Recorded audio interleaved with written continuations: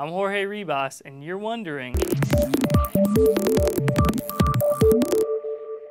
Before we begin, let's take a quick stroll through the Cyborg Hall of Fame. You'll see heroes, villains, cops, Lando Calrissian's best friend, California governors, and guys worth $6 million. And while the idea of melding man and machine is firmly rooted in science fiction, the technology to tap into our brainwaves to access computers or move prosthetic limbs is very real and already helping people.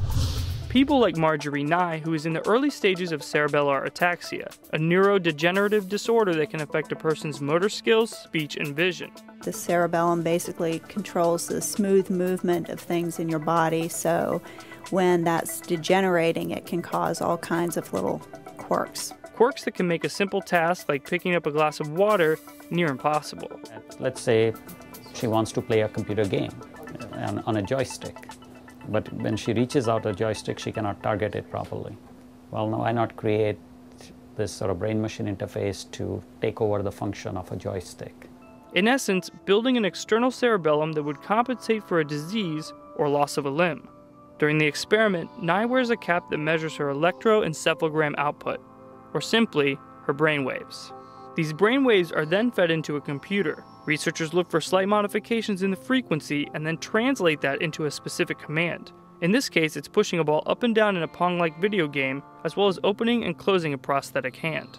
So it's not just like imagining, like I can imagine myself moving my left hand, but it's more than that. Yes. Like sometimes if I'm having trouble doing it and I really think, man, I just wish I could reach out there and push it down, then it actually goes down because I'm having a more concrete, like physical kind of thought.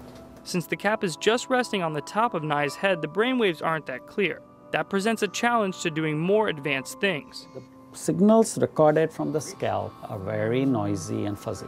Signals recorded from the brain itself are more specific.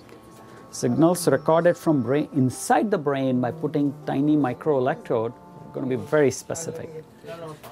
But those are invasive. And that's where these guys come in. They're developing control strategies for next-generation prosthetic limbs by using those more invasive methods. This hand right now is capable of essentially two independent actuations. So one is that there'll be a central motor that can bring all 5 digits together, and then there's a separate actuation of the thumb.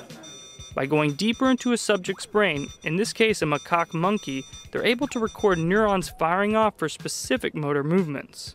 And what we're doing now is that we can sort of play back that neural data, develop algorithms here locally at Hopkins, and then be able to see whether we can use that signal to control a hand. So that means that this robotic hand is now moving based on something a monkey once did, and it's intuitive enough that it can pick up anything from a tennis ball to car keys.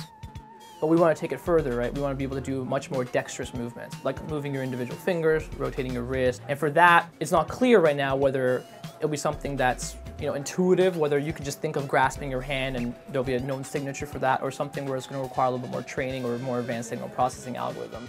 For Discovery News, I'm Jorge Ribas.